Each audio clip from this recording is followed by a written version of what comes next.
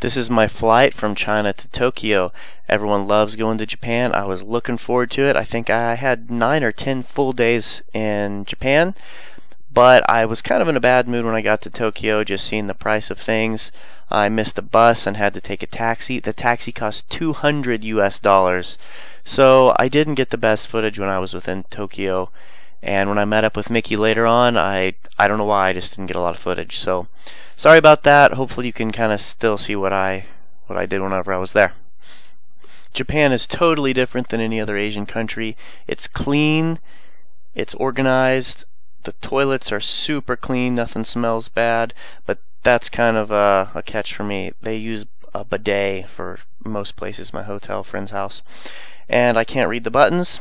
I've never used a bidet before. So when I try to turn it on, nothing happens. So I just keep pushing up. And when it did turn on, it cleaned me out good. It cleaned me out so good that I thought water was going to spray out of my mouth. And that's something you definitely need to prepare for.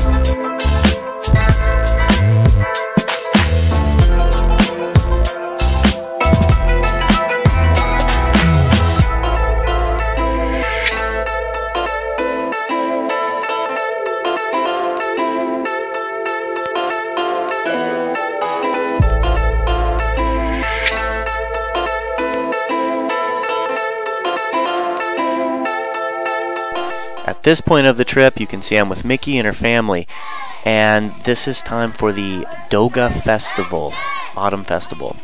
And all these kids are carrying around shrines. They go house to house in groups, and they give them candy and pop and stuff. It's kind of like Halloween. It reminded me of Halloween. Everyone is super nice. I just walked outside and went with some of the kids, and people gave me candy too. Yeah, that was a pretty cool experience. The downside is, at like 5 o'clock in the morning, you could hear this sound right here.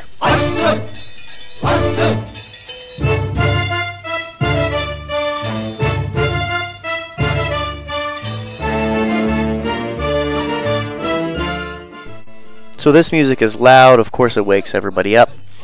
And the reason they're playing this music is because they're getting pumped up for this contest. And as you can see, these guys right here, they're getting pumped up. He stands on their shrine and jumps onto the people. The adults have shrines too. And I think there's 8 different areas. They all get together at this spot, and they take their shrines that's got, I don't know, a group of people that are kind of like a team holding it together, and they smash the shrines into each other. I think they can smash them into each other twice, and they usually break, and there's some people standing on top of it.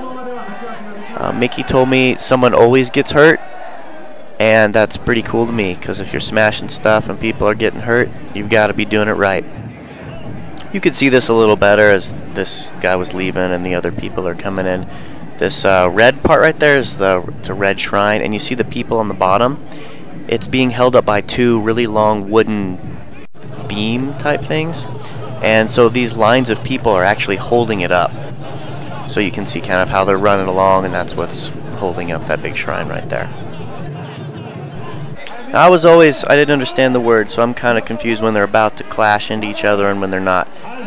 You can see these guys must have been losers because their shrine cracked. That was the long wooden piece that kind of held it up. That was pretty funny.